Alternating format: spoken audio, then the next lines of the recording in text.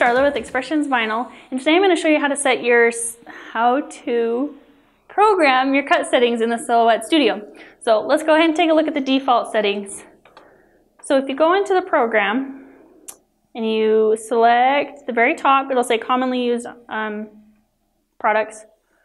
It'll select vinyl. It will default to this setting, a 1, a speed of a 3, and a thickness of 7.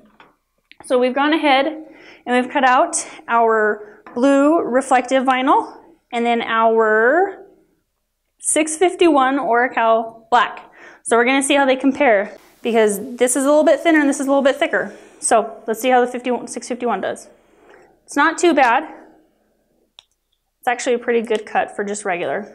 This will vary from machine to machine. So that's not bad though. But let's try our reflective.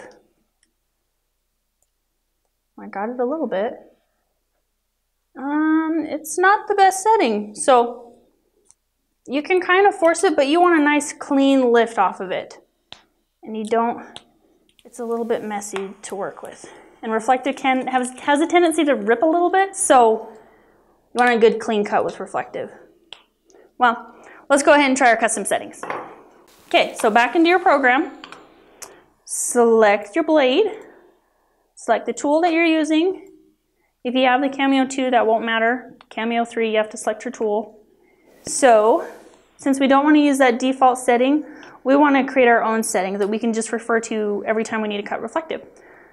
This little plus and minus right here is how you can set those. So let's hit our plus, and we are going to name this EV Reflective.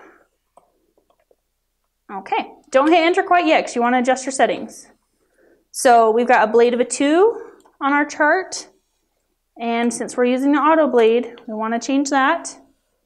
And our speed can vary. I'm going to do it a little bit faster just because that's a pretty simple shape. And our thickness is a 10. Okay, that cursor is still going. It's not been saved yet, so hit enter. Once that's blued, you are good to go. So now you can change back and forth between your other settings and it'll know it right away. So let's go ahead and cut it. Got it loaded. All of our settings are good. Okay, let's cut. Okay. Okay, let's unload it. Let's try it out. Get rid of our other ones. Oh, much easier. It's still lifted a little bit, but it is a much easier cut. So go ahead and play with your settings or go off of our cut chart. We've done a lot of testing with it, so they're pretty accurate. But like I said, that'll vary from machine to machine. So it'll look like this. Just go on the website and select machine settings and select your machine.